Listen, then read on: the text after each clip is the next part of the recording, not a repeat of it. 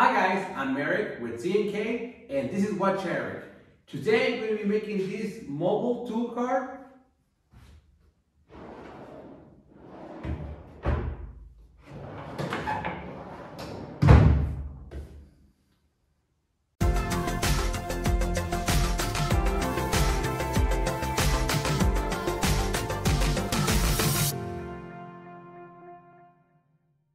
Here's the overview for this project.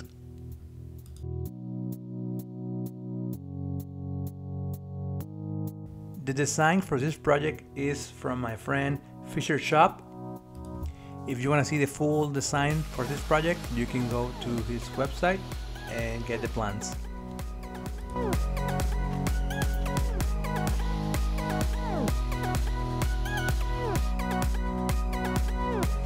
For this project, you really need a table saw. If you don't have a table saw, you can make them cut it for you in Home Depot. Like I did in the past video, a workbench with no tools. As you can see, you have a lot of sawdust in your chop, so it's really necessary to have a mask.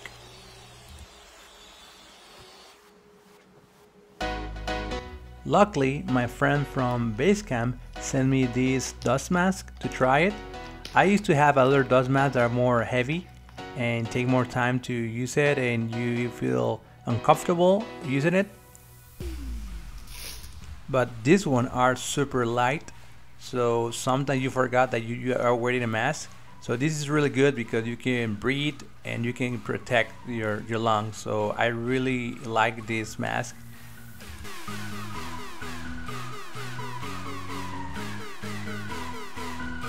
With other masks, you feel uncomfortable when you're waiting and it's high temperature in your chop.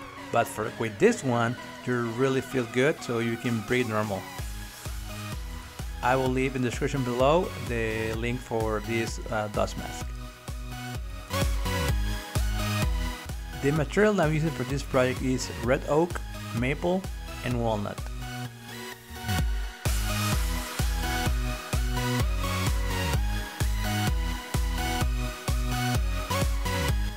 Okay guys, so I forgot to mention that I made so many mistakes when I was cutting. So you can see I had to buy two plywood sheet more because I measure incorrect the width with the length. So in order to avoid this issue, so trying to always measure twice and make sure that you're measuring the width or you're measuring the length, because sometimes that's, yeah, for me it's fine. It's the first time doing this, so yeah, I was good experience to learn. So yeah, do keep in mind, so make sure you're measuring the width correctly or the length, because you can confuse and cut incorrectly, and like it's a long part, you have to buy another sheet. Okay guys, so another tip when you're cutting on the table saw, so you need to make sure which is the good side on your plywood and which one is the bad or the one that is not for the finish. So you always gonna cut your plywood with the good side on the top. So that means that's gonna be in that way, because this always get a tear down, and you can see some here. You can see some splinters and everything on the edges. So yeah, you always need to make sure you cut your workpiece on the top, the good one on the top of the table saw. So that's a good tip that I was not aware until I cut half of the plywood sheet, and then I was like, why I need to sand off everything? So now I figured, okay, it needs to be in the top. So just a quick tip to when you're cutting on the table saw. Like it's a lot of pieces, I recommend to tag all the parts.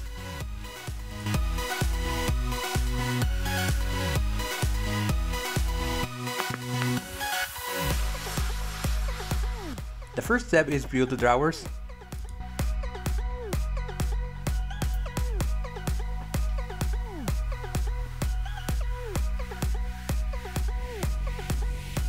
To speed up this process, I really recommend these 90 degrees right angle clamps. I will leave in the description below the link for these clamps.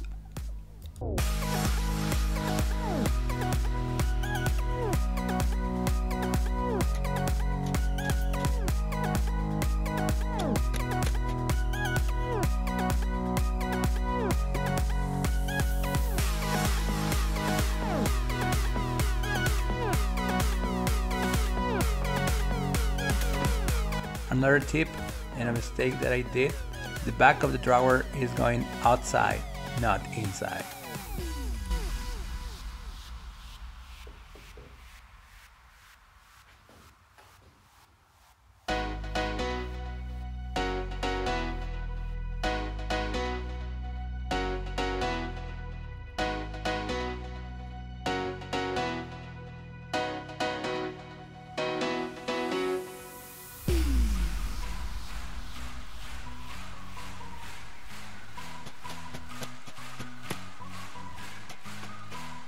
To secure the frame and the body, we are going to use pocket holes.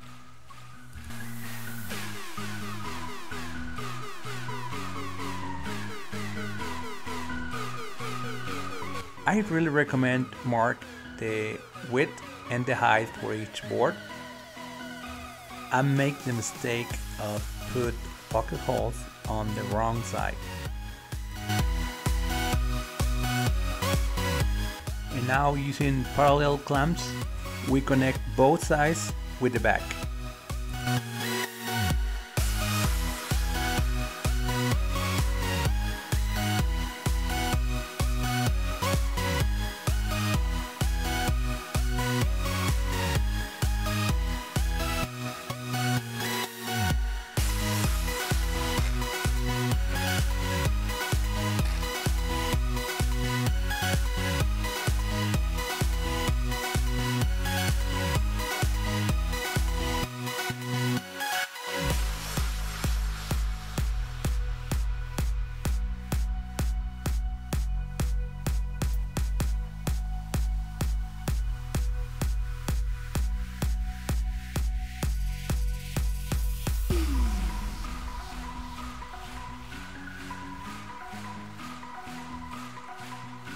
Before proceed with the next, I verify that the drawer fits. And now we connect it with the bottom.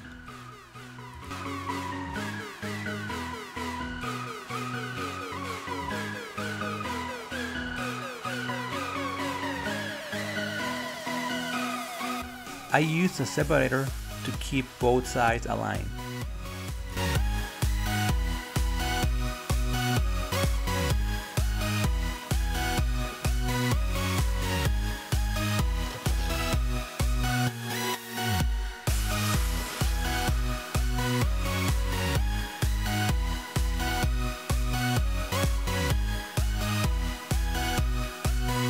Now we sand all the drawers.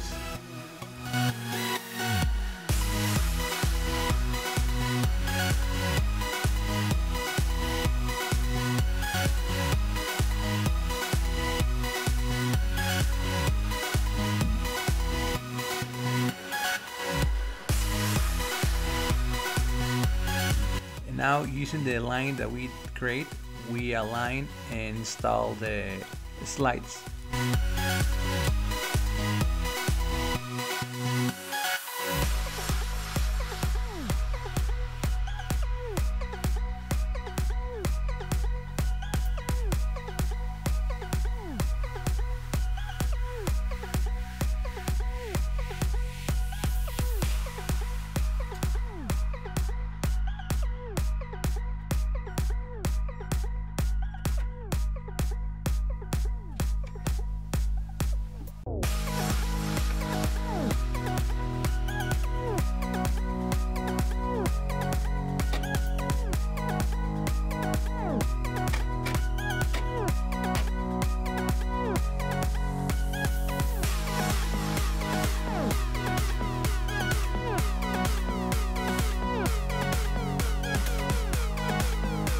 I cut to length, in this case the height, of the location where I'm going to install the slides for the drawers.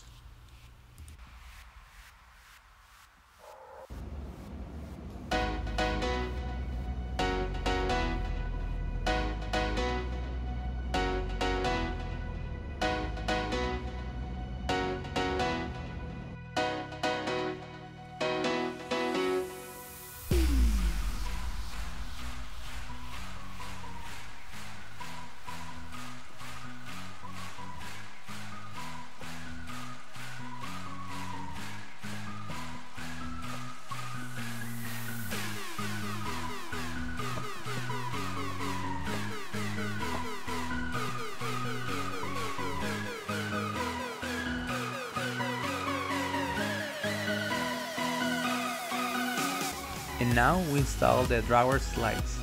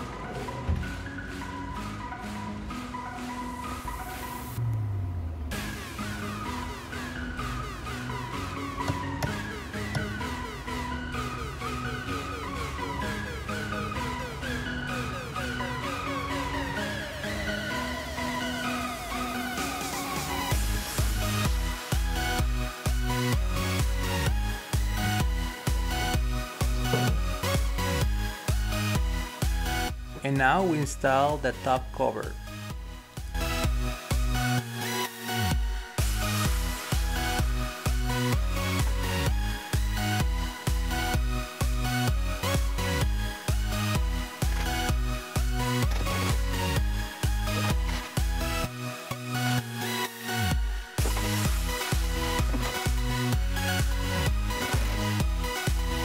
The drawer faces need to be shaped off, otherwise you can see here they're tight.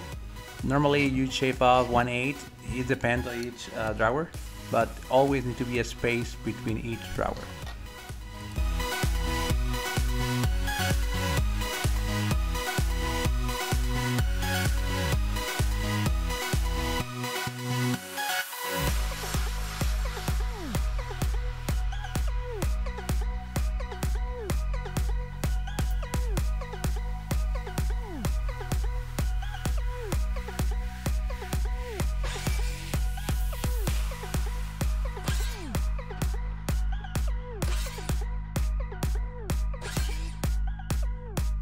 Now for get some spacers, use poker cards. Again, it depends of how many space you want to leave. Normally you put 6, 7, and at the end I put 12.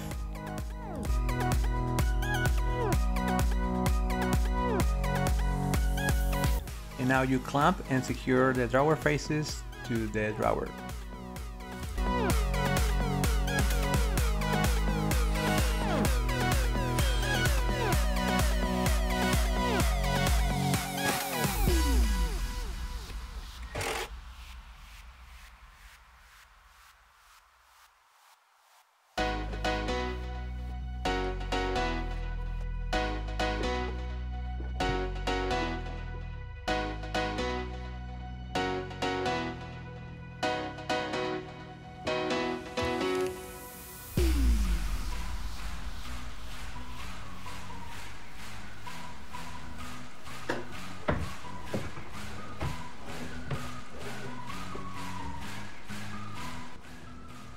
And now for the knobs or the pull from the drawers, I'm using walnut, and I'm cutting a quarter from each side, and it's creating a T shape.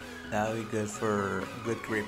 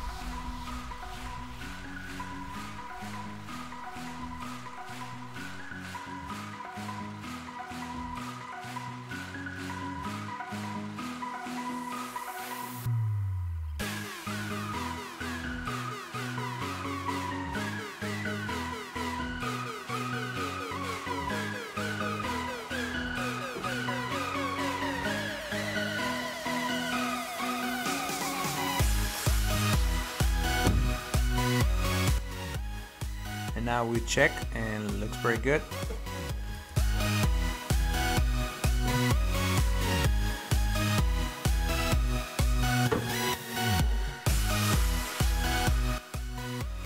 And now we install the casters.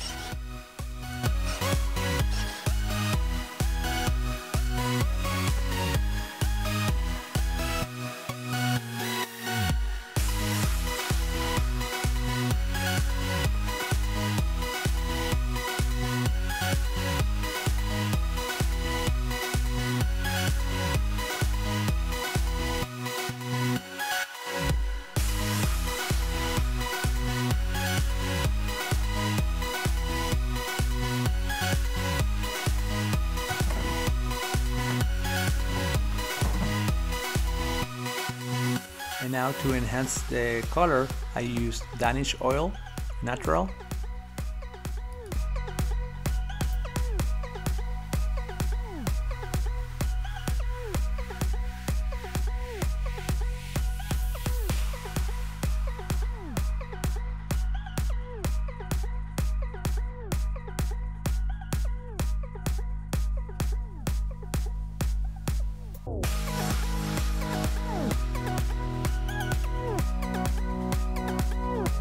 And voila!